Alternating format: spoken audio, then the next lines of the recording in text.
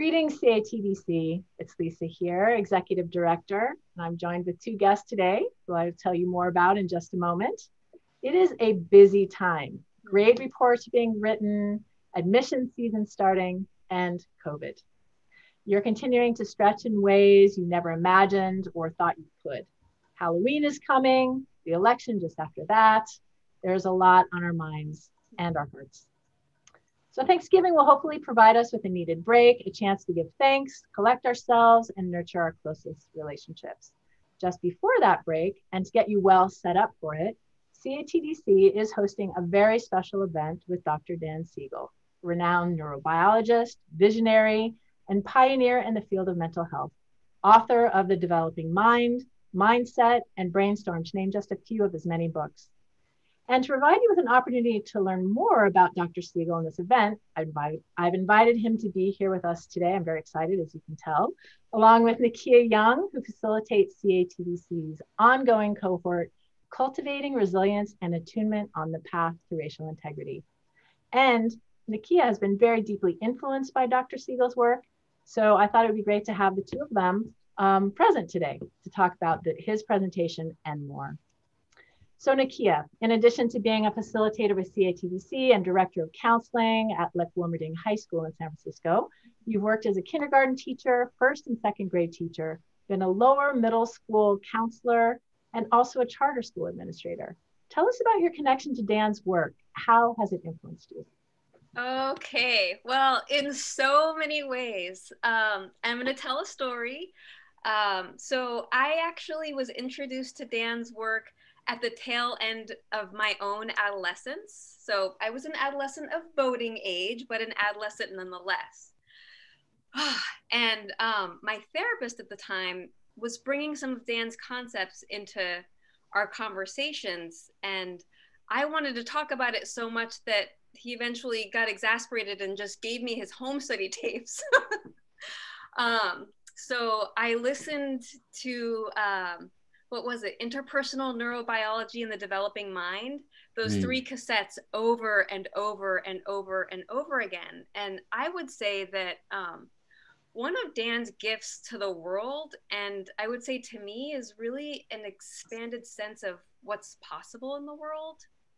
I mean, there were so many ideas that resonated with me so deeply. The idea that I could use my mind and my behavior to change my brain, that groups of people working together can use their minds and their behavior and resonance to change their brains, which then changes culture and community. Like, all of those things resonated with me so deeply. And keep in mind, this is many years before Brainstorm.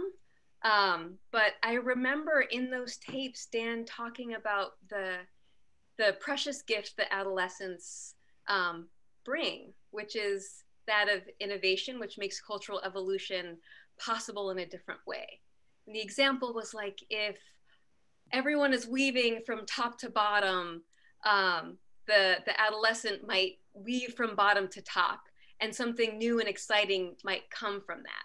So that message left me feeling so seen and valued. That place of innovation was my developmental stage, but it's also kind of my personality. And so it just gave me a feeling of, I don't know, engagement. So as a layperson, I was co-facilitating some groups for adults who were healing from unresolved trauma and loss in childhood. And it was a group that was middle-aged, middle-class, white, cisgender, heterosexual, almost exclusively. And it wasn't that other people weren't showing up, it was that they weren't staying. And for me, what I was hearing in those tapes that I was listening to over and over again really showed a way forward. So I ended up restructuring that meeting and contacting the company that put out those tapes for a donation to start a lending library, so all the participants listened to Dan's work. And then we went through a consensus process together where we restructured the meeting in harmony with the idea of the narrative of the other. So like, I keep you in mind even when we're not together. Or the emergent resonant ISO, the internal state of the other. You feel me, I feel you. You feel me, I feel you. And we really worked together to have everyone really like change their brains and heal. The group, it blew up in that good way, like when a text thread is blowing up your phone. So like the folks who came through stayed, and it really provided a way for me to create an inclusive healing space that really worked. And so I have brought Dan's work to really everything I've done professionally. I was just ending college. So this was before my teaching program, before my doctorate. So for me, Dan's work is baked in. I could talk forever. I'll stop there. Thank you, Nikkia. I've learned so much from you about your work, Dan. And I wonder how, Dan, Nikkia's perspective resonates with what you've heard from other educators. Well, first of all, it's an honor to be here with you both and with everyone listening. Thank you for taking the time to connect. And to begin with Nikkia, thank you for those beautiful, beautiful words. You know, it's sometimes lonely writing. You know, this is my home office where I've written every book that I've written right here. And, you know, you're there for hours and hours reading all the books to prepare and reading all the papers and thinking about how to do it and making first drafts and second drafts and 20th drafts and editing, you know, and then finally getting feedback and then changing things after that. So it takes a lot of time and it can be very solitary. So to have the relational connection with you, Nikkia, and hearing the experience makes it all worthwhile. So thank you very much for articulating those things. I can say that the journey with educators has been like that, Lisa, in terms of your question of, you know, other educators, where, you know, maybe it's because all my relatives were teachers and my mom also started out teaching in her case, it was in junior high school.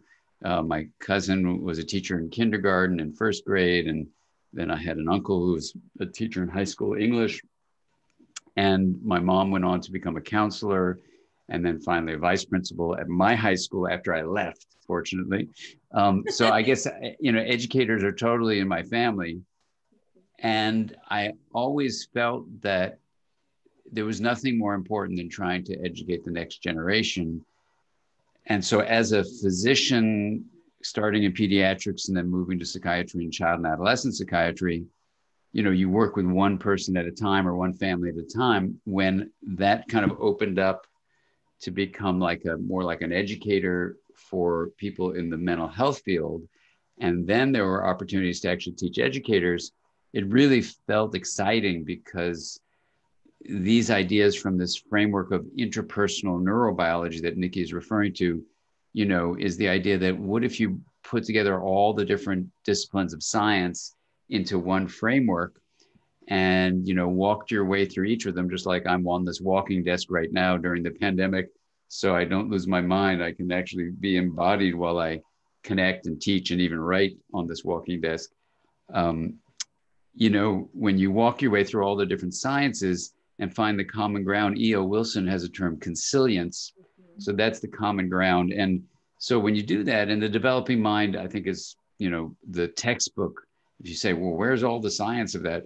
That would be the kind of the mothership, if you will, of all these ideas. And the third edition in 2020 is out. And you'll see this deep, deep, deep dive into questions that educators, you know, face every day. Like, what is the mind that you're trying to educate? Yes. How does the body have to do with the mind? And how does that all relate to our connections with each other? What does that have to do with our communities? How does that have to do with consciousness? What can you do to know the difference between the mind and the brain? Things like that. So when you dive into it, what's so exciting about it is exactly what Nikkia you're saying, is you start shifting how you perceive what you're doing, and then in your own personalized way, you can incorporate the material into your own approach to curriculum, So, we have a school, for example, New Road School, headed by Lutheran Williams, where the whole school is being organized around interpersonal neurobiology and the central tenets of that approach. And, in working with him, in thinking about these deeply, he's then applied it in his own unique way as a headmaster. But I teach all the K through 12 teachers about the approach, and then they apply it in their own unique way. And so every school would do it uniquely. There's a school in New York which did the same thing. It's K through 8, and so it's really exciting. And I feel like I'm coming back home, back to basic education for the next generation. Oh, that's wonderful. And that's so great to hear about the new school. I didn't even realize that was taking place. So I'm excited to learn more about that. And what can you say about the relevance of this particular presentation you'll be doing with the CATDC community, we and our interconnected reality?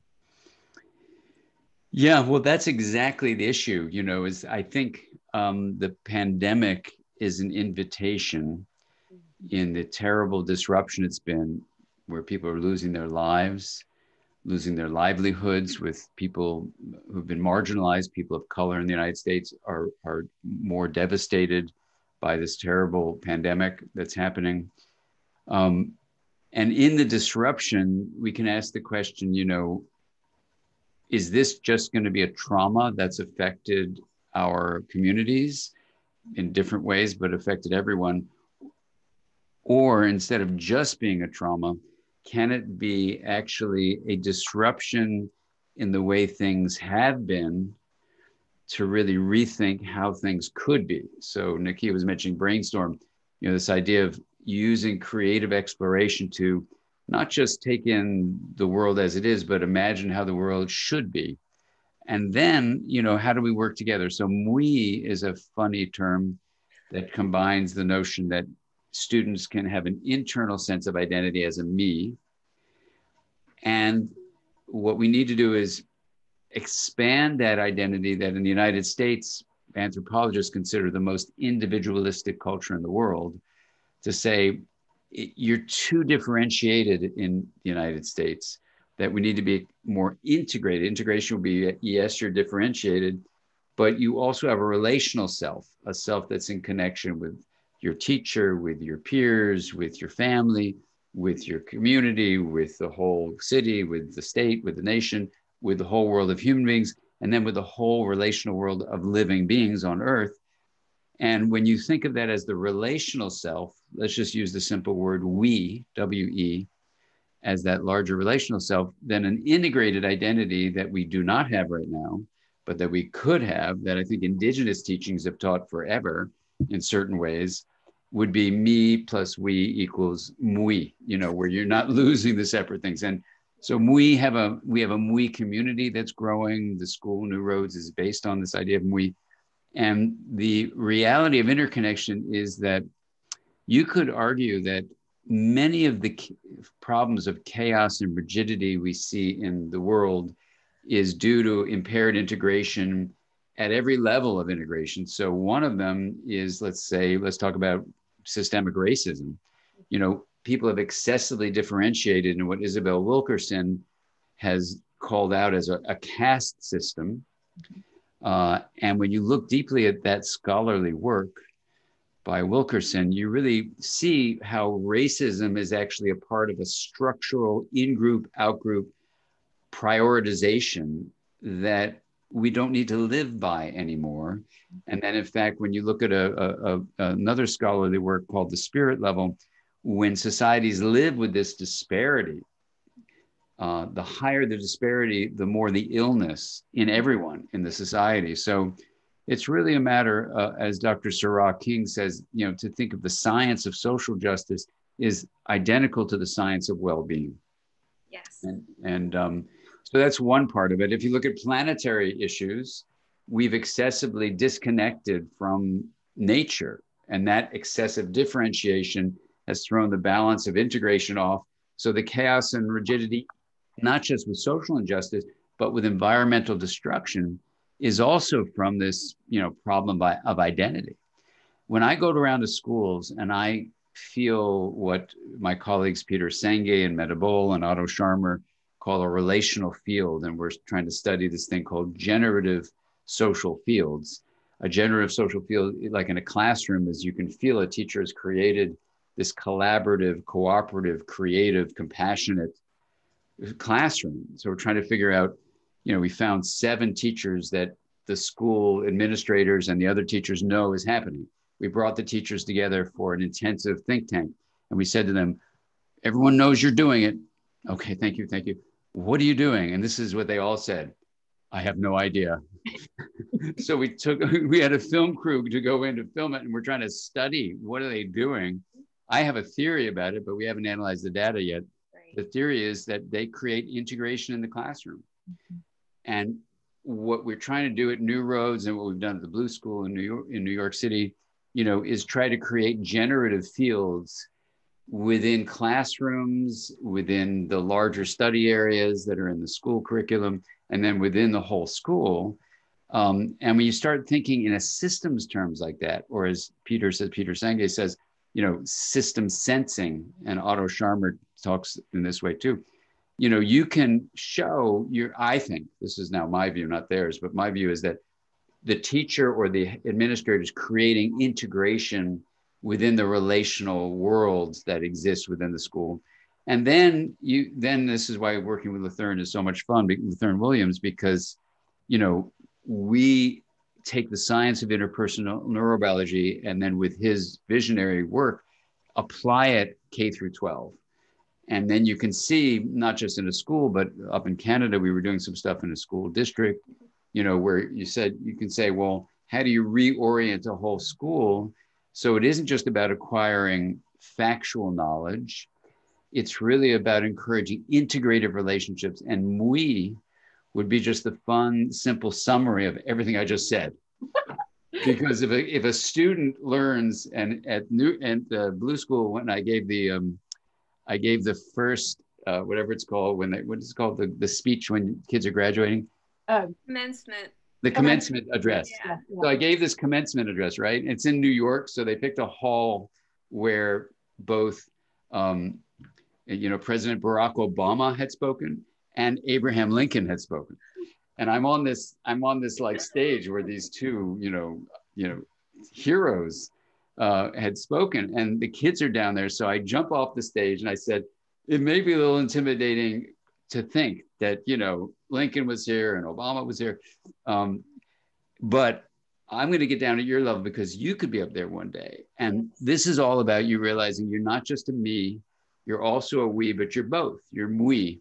And what the parents wrote me back at the end of the summer, they said all the kids would be texting each other with, we wants to do this and we wants to do that. It was hilarious. So anyway, you can have a lot of fun doing it. And, the idea is to do the work through this pandemic, help kids develop individual resilience, use the disruption of the pandemic as an opportunity to reconfigure how we're going about our business as usual, so that instead of just doing the usual, we say, okay, things are disrupted, but this is an opportunity through the disruption to reorganize the systems of doing things. And a simple way to remember it is with this notion of integration, that you want to honor differences, promote linkages. And when we go to schools, when I go to schools and ask kids, how are you doing? When there isn't a generative field in the school, the kids never use the B word. They never use belonging. And when there's a positive energy in a school, they always use the belong. I belong here. And so we're really looking for integration as being the field that invites collaboration, connection, acceptance, not only tolerating differences, but thriving because of differences. And then no matter who you are and all the different ways we can differentiate ourselves, you belong. That's it. And then to have a lot of gratitude. There's my gratitude cup. Yay. Gratitude cup is always good to have on your desk. Well, Nikkia and I have talked a lot, Dan, about how generative your work is. And Nikkia, can you just talk about the way it's influenced your work with CATDC and beyond around social justice and equity? Yeah. Well, I mean, it's interesting, and this is one of the things that I love about hearing Dan talk, is just like there's so many ideas, and you travel from here to Idaho to New Mexico and then back, and like it all is coherent and it makes sense. And I think that in what we just heard, Dan did speak to it, and really that idea that that integration is health, is core for me. And so I think that, I mean, so there's this really beautiful quote of Dan's that says the ultimate expression of integration is awareness, kindness, compassion, and love. And that makes so much sense to me, and it really fits. And there's a little something about it that is paradoxical, which is that I think that for us, and perhaps in this kind of intense differentiation and this kind of like toxic racial differentiation thing that we have going on here, that equity and our relationships to power and oppression are a disintegrated and like dissociated away element. So one of the things that I really focus on is using this this MWE approach and creating this field, or this, I mean, I would say it, like this inclusive healing space, like the one that I described before, that utilizes these ideas that Dan has shared that have been so meaningful to so many parents and so many of their children. So like using these really good parenting skills, right? We have this firm and loving presence, but there are limits. Rupture and repair are part of the model. So I think part of the question for me is, how do we,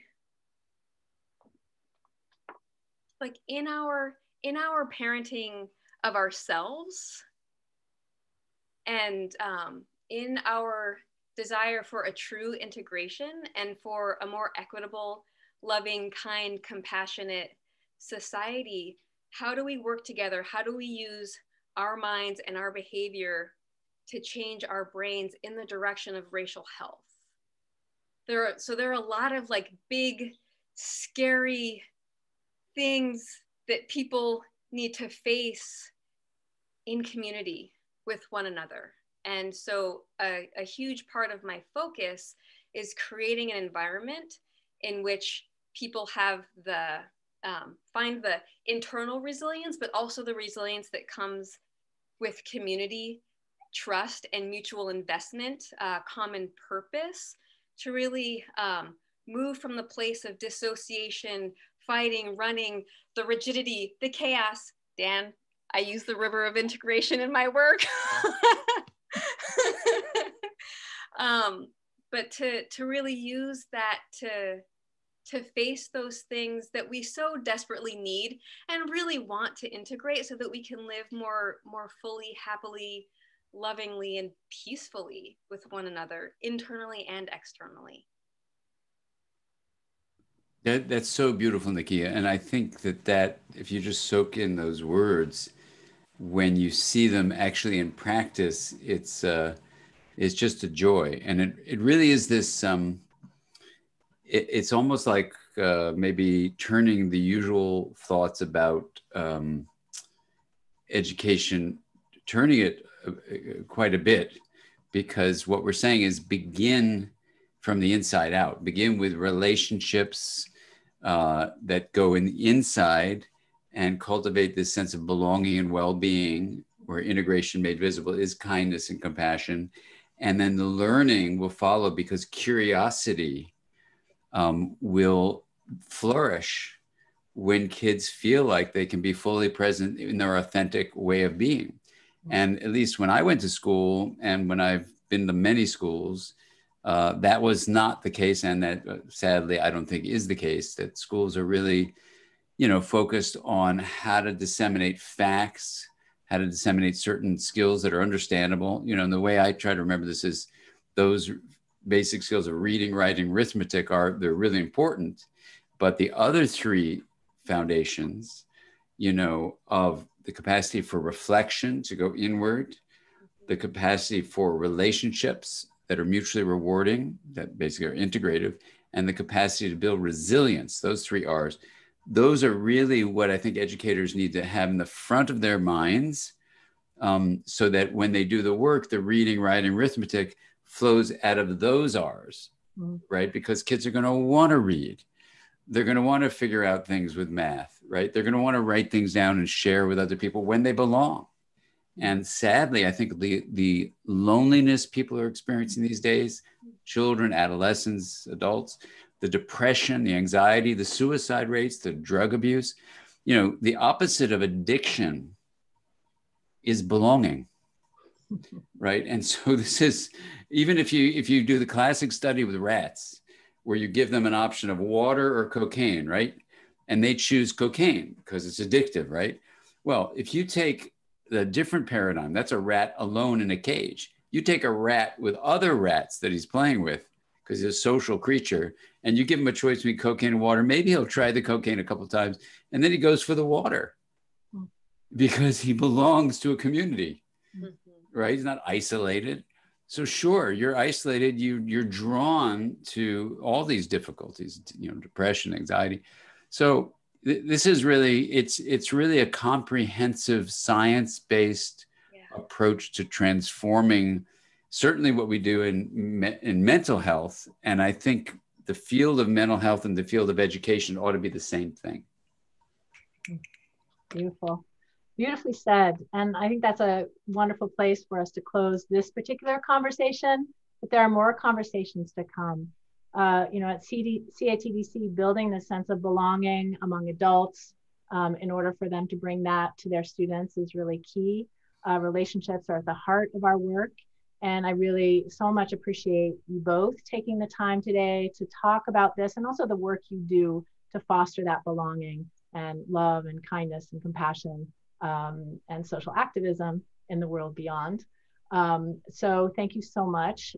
For the CATDC community, I hope you'll come on November 18th to hear more, to take time to pause, reflect, connect, consider new resonances, and also to join others to engage in conversations. Nikkia will be there, we hope, to facilitate a breakout room at the end of Dr. Siegel's presentation. So thank you again, both of you, for coming today and sharing your thoughts and your wisdom. This is such a pleasure. And if I can just encourage folks to come, I will say in 2014, I threw 2 educator friends in the car with me and drove from San Francisco to Los Angeles to see Dan. You can do it online, make it happen while it's easy. You will leave inspired.